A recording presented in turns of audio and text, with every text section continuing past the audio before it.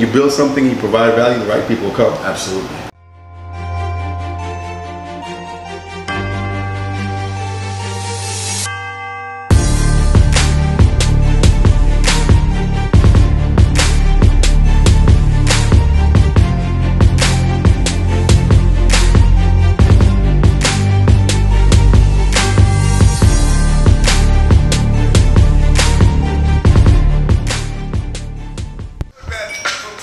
Hey, like I do, you know, get my bar card. Baby face. Girlfriend. Used to. Oh! Welcome everybody. It's just a vibe, paying homage to the one and only DMX, one of the best artists of all time, but more importantly, a prayer warrior. And our faith is that, you know, our good brother is no longer in pain, dealing with any of the earthly affairs, but we pray and believe that he's in a better place. How we all doing tonight? Welcome everybody to the one and only Qualified Podcast with your very own Dr. George Fabre Jr., aka Dr. G. It's a pleasure for you all to be with us tonight. You are all in for a treat.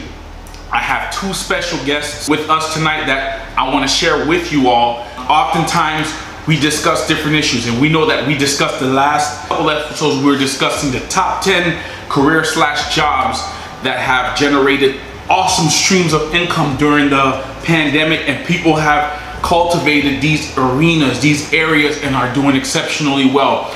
These aren't careers that I just derived out of anywhere, but these were actually statistically proven to be doing exceptionally well. Look at us here today. It's because of a few of those careers/jobs that were mentioned. If you haven't seen that broadcast, go check it out. But listen, without further ado, we're going to discuss something that is real crucial. We're going to discuss businesses, but tonight in particular, black businesses. Oftentimes, when you say black businesses, people think, are you saying that it's only black owned from the standpoint of white people, Asian people, or other ethnicities and or races can't support? No, we just want to be recognized. We want to step out and let it be known that we are black owned, but we want all to support. Our doors are open to everybody. We want to build our communities at the same time. So I have none other than the one and only Miss Janelle McIntosh here, who's with us from Trends and Stuff. She's going to also discuss some more on what it is that she went through, her process, what made her business successful throughout the pandemic. And we have also none other than the one and only who took time out of his schedule, because he was supposed to be in Atlanta, but he took the moment to be here with us on Qualified TV. We have none other than Dwayne Dillon, who's the owner, CEO, and founder of Dillon's Image. So you all tonight are in for a treat. Let's get started. Let's start off with Miss Janelle McIntosh, the owner of Trends and Stuff. We want to hear from her for just a little bit. Introduce yourself to the people here on Qualified Podcast and let them know more about your store, your online store, and how they can get in touch with you. Sure. Thank you, Dr. George, for having me on the show. You're welcome. Thanks. My name is Janelle, owner of Trends and Stuff. It's an online boutique. I carry bags, jewelry, bracelets, so just stop by, check it out. I'm on IG, Trends and Stuff too, or you can go to my website, trendsandstuff.com. Free shipping, so you may find something that you like. Awesome. And now we have with us Mr. Dwayne Dillon, the owner of Dillon's Image. Give us a brief overview, Dwayne, how you got started, where you're located, so good folks can get an idea of who we have with us tonight. Thanks for having me, of course. I'm Dwayne Dillon, owner of Dillon's Image. Been in business for over 20 years, and I'm a barber/groomer. You can find me on dillonsimage.com. On Instagram, it's Dillon's Image. You can check me out. You can book an appointment in advance, appointments only. But I'm a groomer, personal groomer at that, and I also do a lot of mentoring. So absolutely, it's a pleasure again being here with Dr. George Fabre. Appreciate you. I appreciate you taking time to be with us. Definitely want to take a moment to have this conversation with you both, because there are many youths that are watching our podcast. We have many adults who are watching our podcast, because oftentimes people think that there are limitations because of their age, their color, creed, background, whatever the case may be. But we're here to inform everybody, as long as you're still breathing, I can't emphasize this enough, as long as you're still breathing, you're still qualified to begin this new journey wherever you'd like to, as long as you, number one, trust and believe with your faith that God can help you with this journey. And more importantly, you're motivated not by somebody or something, but you're more so motivated with the will to continue to do something great because you have an aspiration to be greater. I know I mentioned last week, has anybody been committing or continuously working on their New Year's resolution? You know, have you been doing your New Year's resolutions, the things that you jotted down, the things that you said, I need to get done? So we want to ask this question. Let's open the floor to ask this question. I want both of you to be real transparent, and let's have this moment to discuss this as we break bread. What inspired you? We'll start with Miss McIntosh, and then we can open the forum to just feel free to share with all of us as we are all learning together. What inspired you to start your business? I've always wanted to own my own business. I went to school for business, so let me put my degree to use. So I always loved fashion and accessories and things like that. So I was like, you know what? I'm gonna do it. Awesome. Did a lot of research, saw a lot of online stores popping up. So I decided, let me just go ahead and do it. And I've been open now for about a year, and it's going good. So it's just something I've always wanted to do. So one of my dreams that I made come true. So you basically made one of your dreams come true.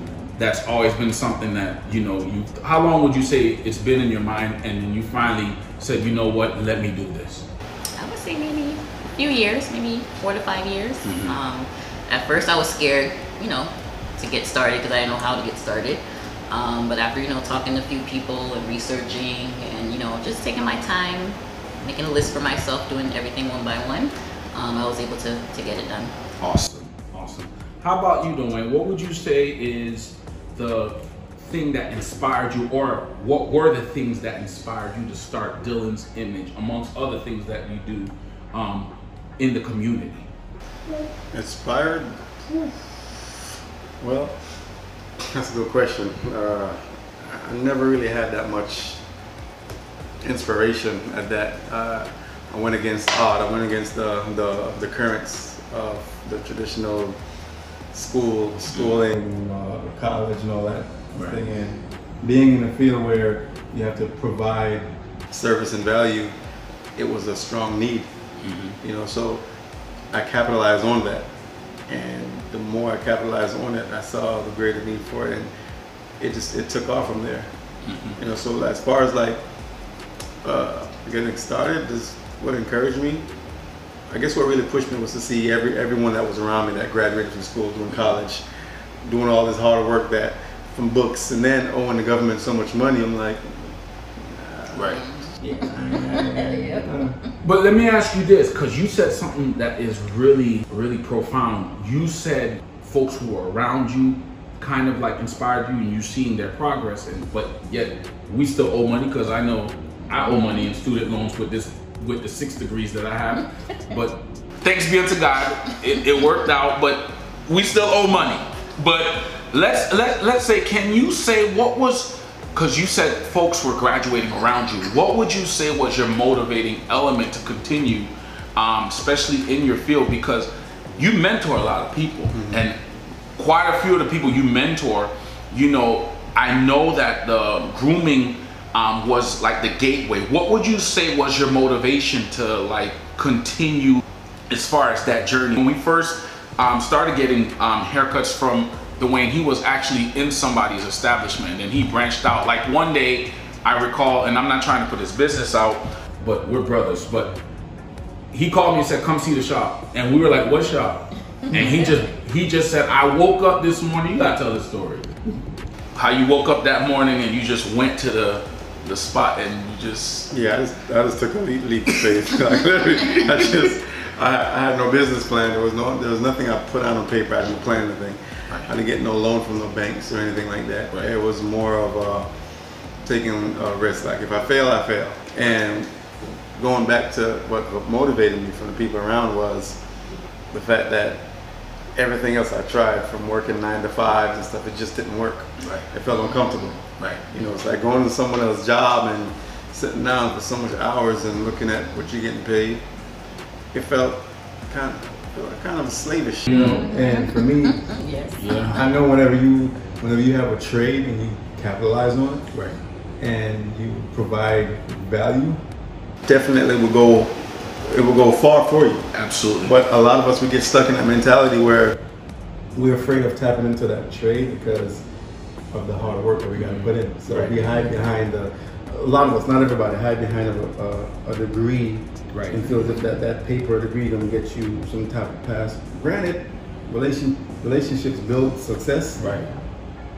But if you don't have something else beside that, it's, you know, granted now it's more harder work to do a trade because now you got to put in the work. Right. Versus working a 9 to 5, it's kind of like you're getting taken care of, kind of. And it's funny you say that, and I know. Get comfortable. Yeah.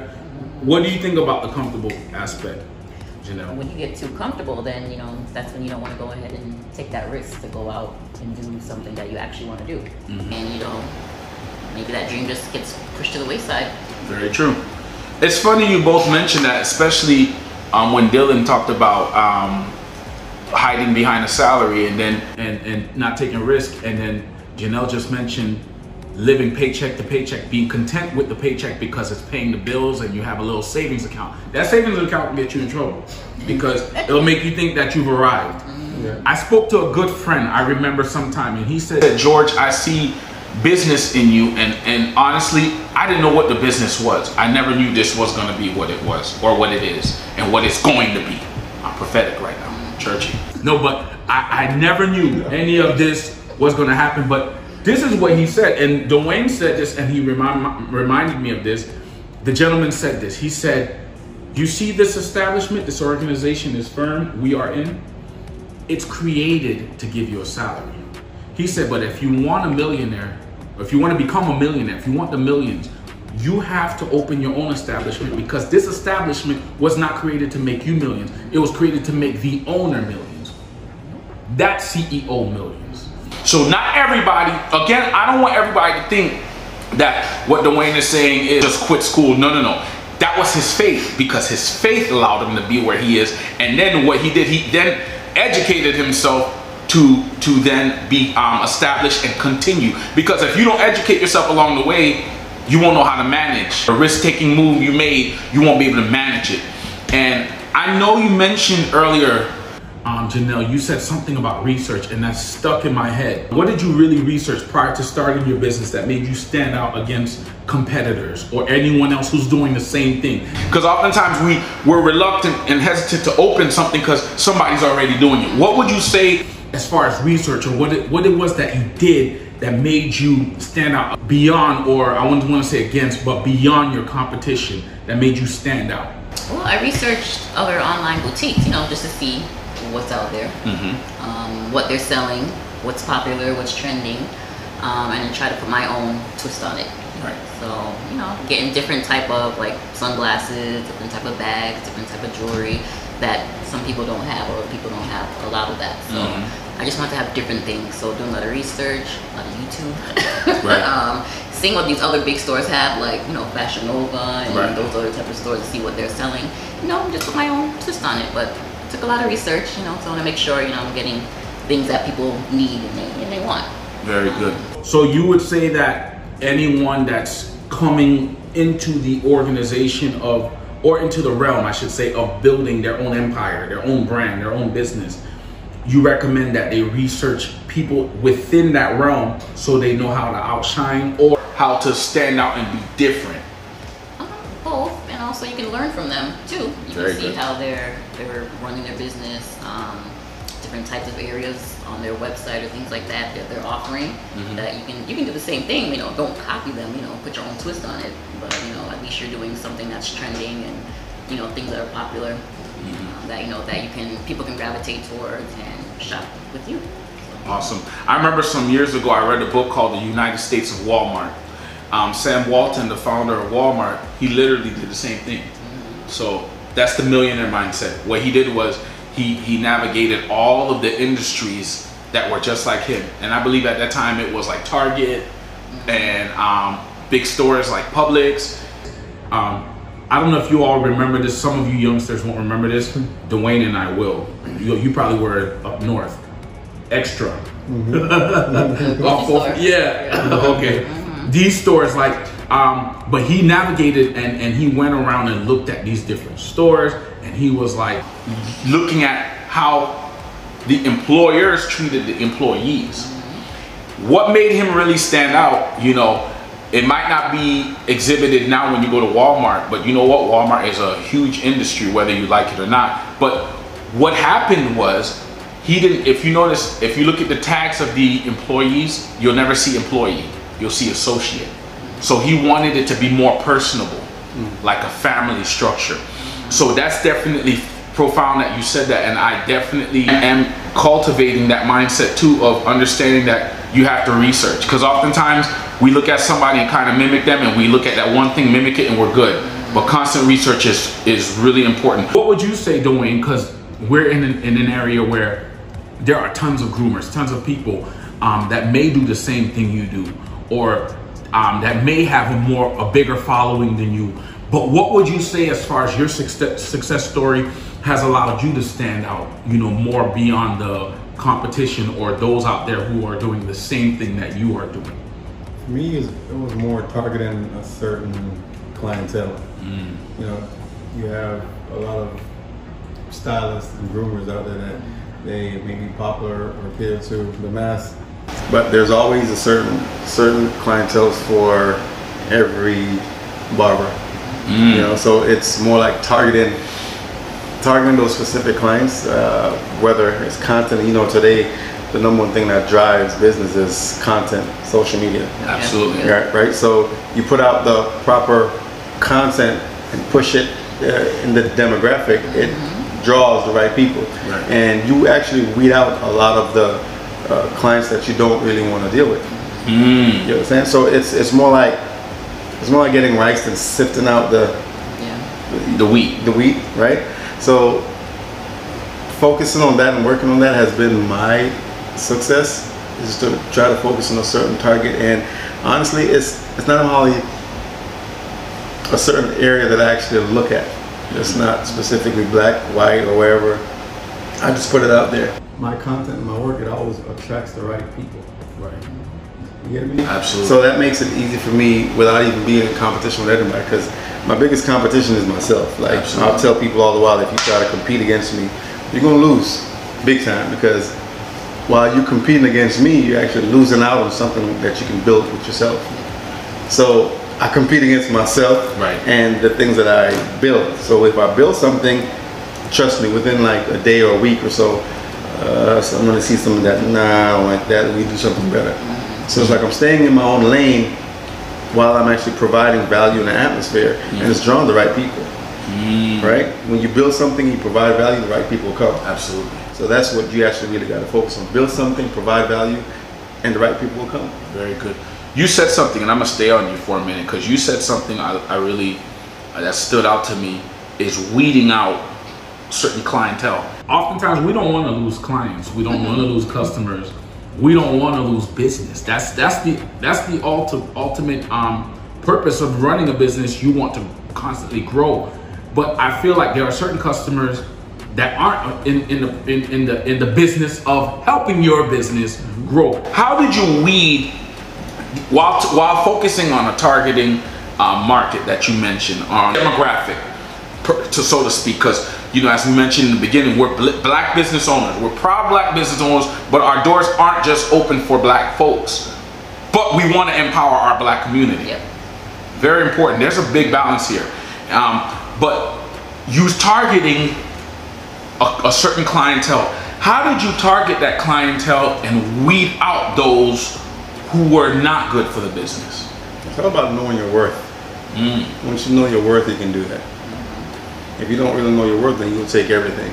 And let's face it, to some percentage of people, all money is good money, right? True. Right. On my business, I beg to differ. Like, not all money's meant for you. Right. So knowing your worth and knowing what you provide, and choosing that and putting that on the table, and whoever want to accept, they accept. The ones who complain, you can't really go back and forth with people that complain against your business. Right. And the ones that actually want your service, you go out and beyond and provide for those people that actually come. Because if someone's coming to you for your service, your business, whatever it may be, you want to make sure that your personality, your professionalism is above the roof. Absolutely. Right. So you actually give more than that you're actually providing for that individual, and it works out. Right. They keep coming back. They keep coming back. So once you know your value, you actually put, and it's not about chasing the finance, because I learned over the years, it's like when you chase whatever you chase runs away from you, right? So what's the sense chasing something when just become that, and then that will chase you, Right. So that's very well said.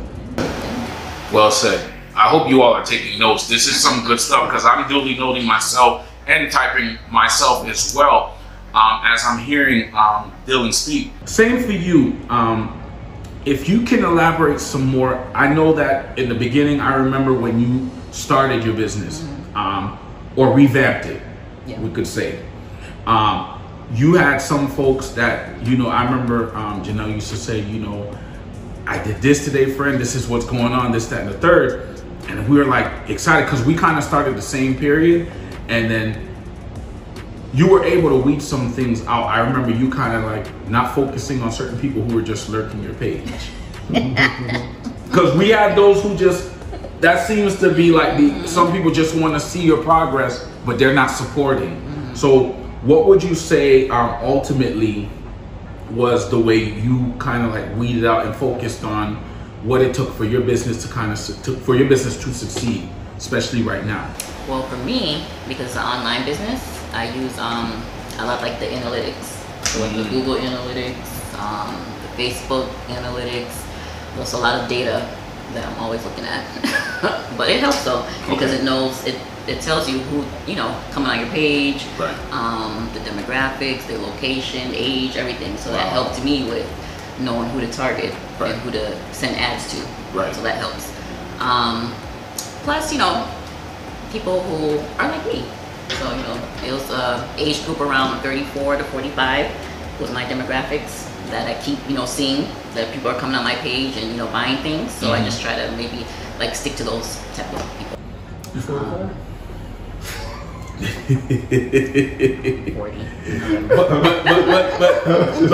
But that's how we roll. Let's open the floor. Kind of like let's have a candid moment for a few moments while we're on that, because we're talking about success. We just hit a pandemic.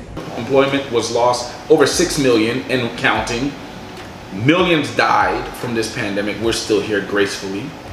What would you say was your success even during the pandemic now? Because I'm going to tell you the truth. I sold more apparel during the meat of the nucleus of the pandemic than I have ever. We're doing well now, continuously, thank God.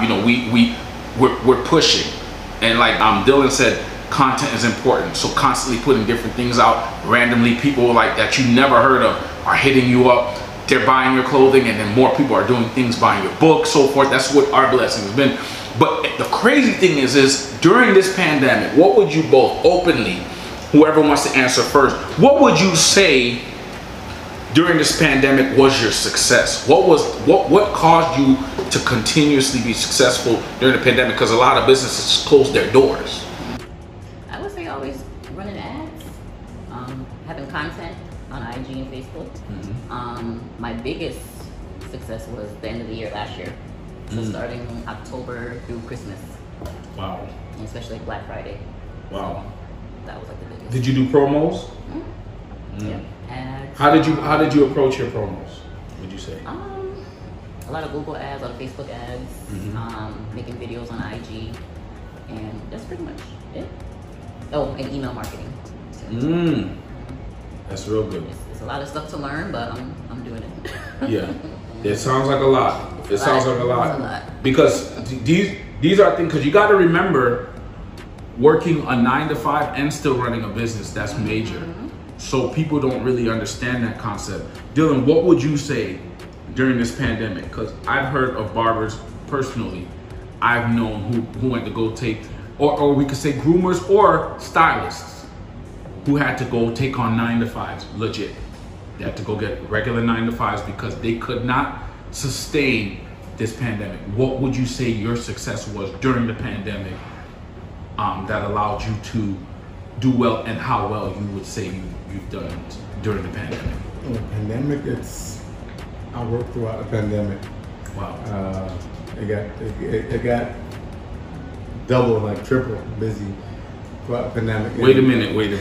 People have to look good. Wait a minute. People want to look good. So you got your business tripled during the pandemic. Yeah. Wow. Because you got to think about it. What sells? Back in the day, what sells? Back in the early 90s or 80s. Clothes, man. Sex sells. Sex sells. Right? Appearance. So you look at it now, it's vanity, sex, and the rest, right? Before it was drugs. Right. In the 80s. Right. So you look. War against drugs. So when you look at it. We're giving y'all our age. When you look at it. I'm 25. You have vanity is the number one thing. What you look at social media, right? Vanity. Everyone wants to look a certain way. You look at how much gyms we have in our neighborhoods. A lot, right? True. Right. So vanity sells. People want to look a certain way, right? Right. You don't feel yourself if you're not groomed. Then sex sells. So we're gonna leave all that sex and drugs and music on that part. Let's focus on vanity. Right. So you look on social media during the pandemic. Everybody is on social media, trying to figure out what's the next best thing to do, right? And everyone, they're seeing how other people in different countries or other places are still looking sharp. Wow. They're desperate. So it's almost like a lot of people, they lose their personality and their sense of self in their appearance.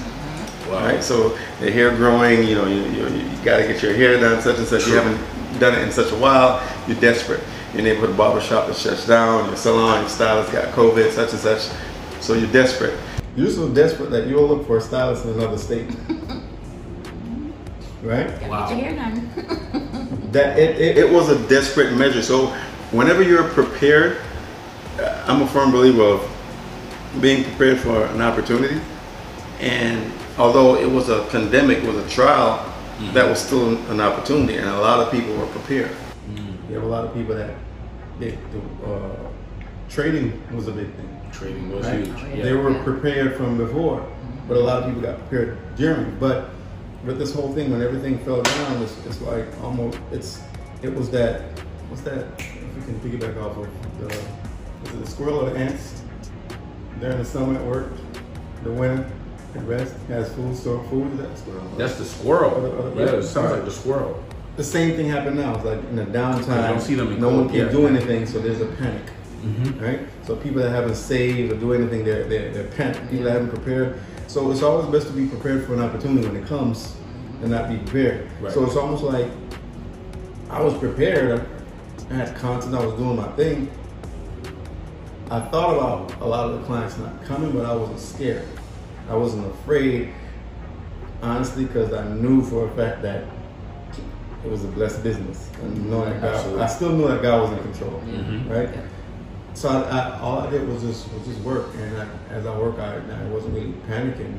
People around me was panicking. Sometimes we got to be careful of everybody's lane is different. Just because you got rained on doesn't mean that I'm gonna get rained on too, right? But the statistic makes you like, well, you might get a little drip. It depends on what you believe. Then again, you might. Right? So you have people around you, they're crying, they're depressed, it's a lot. But I still had a certain focus that I kept. Right. And while I kept that focus, the people around me, it was different. So I had to mute them out. As I mute them out, another barber with me, he was afraid as well too. The stylist, I told him, you guys take off. At the end of the day, the landlord still wants his rent. He did. So being an owner, it's a lot more weight because at the same time you gotta really make sure that you're stable. So the whole time I worked, and the other guys said, listen, if you're comfortable with working, by all means, but you gotta be careful at your own risk. You gotta play at your own risk, right? So everybody has something to say. Oh, you shouldn't work such and such. mind your business. Yep. Right, mind your business. Because they're not paying your bill. That's the thing. It's like we're so busy worrying about someone else's pocket and loan that you can put that energy towards yours and build something. Yeah. Right? So throughout the whole pandemic, me and the guy we worked in, it just seen it through. It was amazing, but during that whole process, your mind gets so creative. Mm-hmm. It's like, okay, during the downtime, what's so important? Right. And what can you do when there's a disaster? There will still be a need. Right. Because let's face it, we're not going backwards, we're going forward. Vanity, absolutely. right?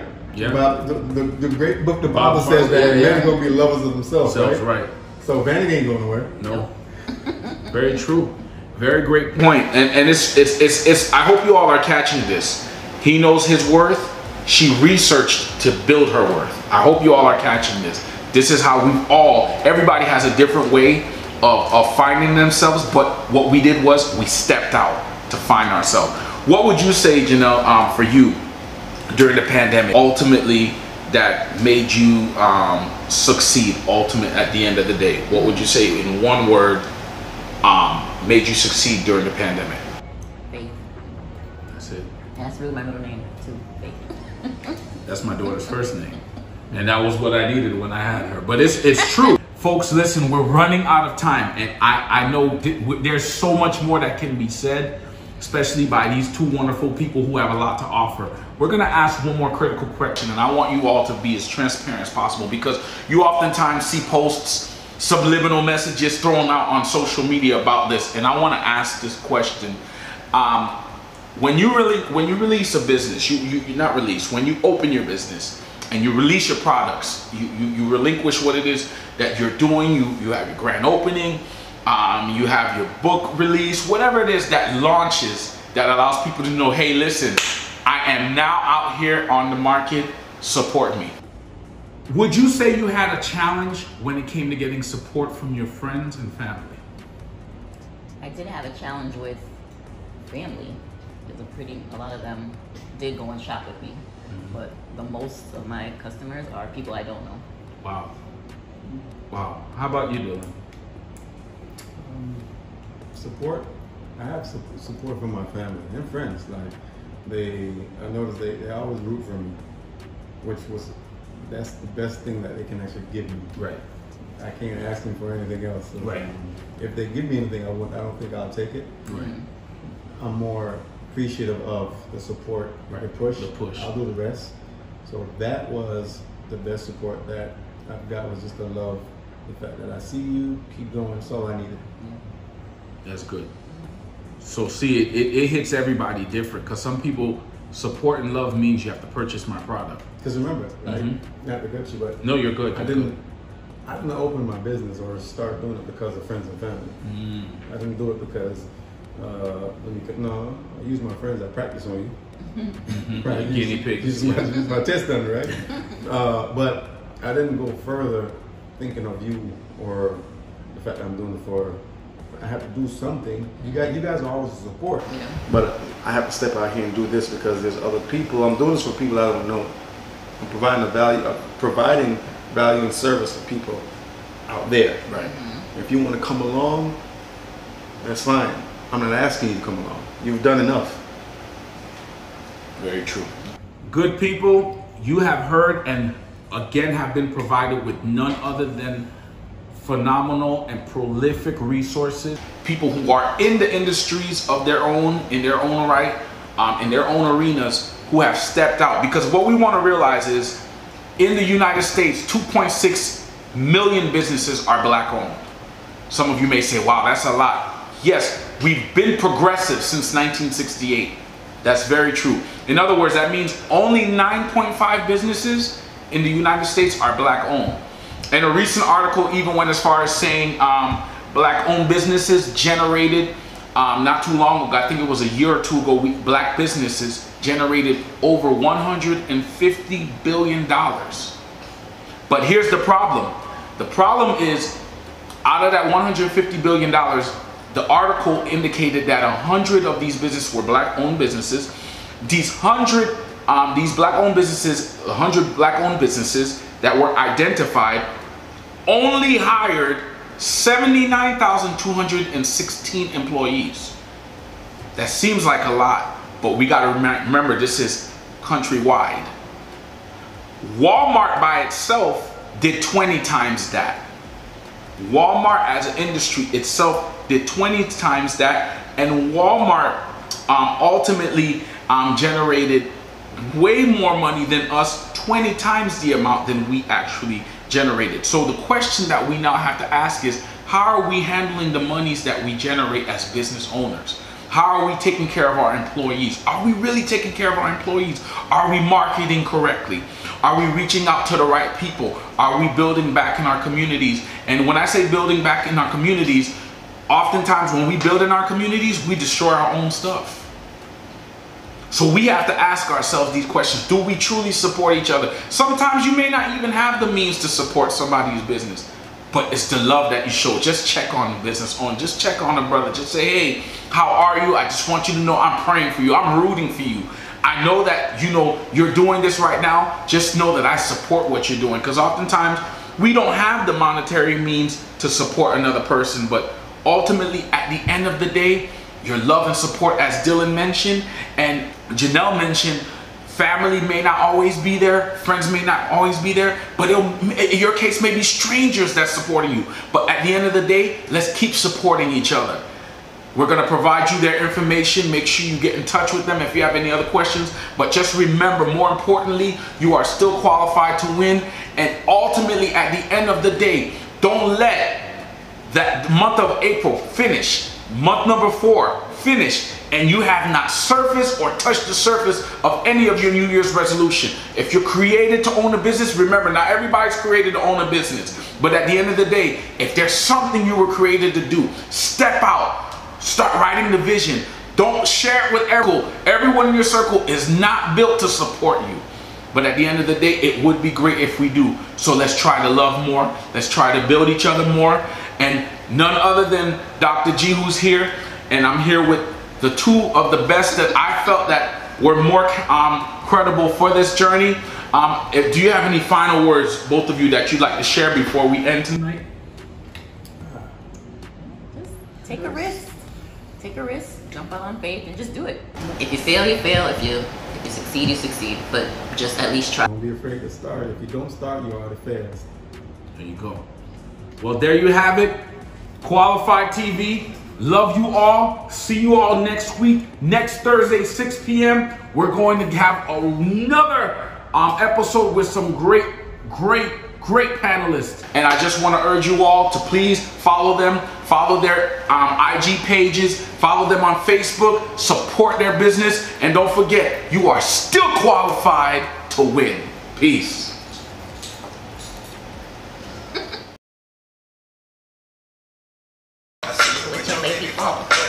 Hold up, let's do a goofy picture.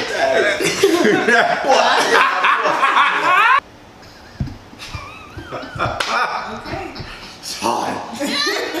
A politician with his chicken. We gonna be here all night. Good day to all of my qualifiers, my family, my friends. I want to take this moment to thank you all for watching this podcast. We have more to come every Thursday at 6 p.m. Expect to get some new material, new content that we will be sharing. We'll be covering all types, all sorts of topics. Don't miss out. Listen, follow us, subscribe. Do all that you got to do. Subscribe to our YouTube page. What are you waiting for? Let's get it done. Let's do this together. Share, comment, provide all the insight that you have. Let us share and learn from each other respectfully and with love.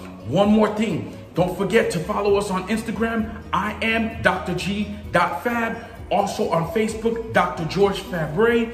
And don't forget to like our page. And also, if you want this merchandise, you want all these apparel merchandise and all of the things that we have to offer, our book, The Controversy of Divorce and Remarriage, don't forget to go to drgeorgefabre.com. Again, drgeorgefabre.com. I appreciate and love all of you all. See you next week, 6 p.m. Peace.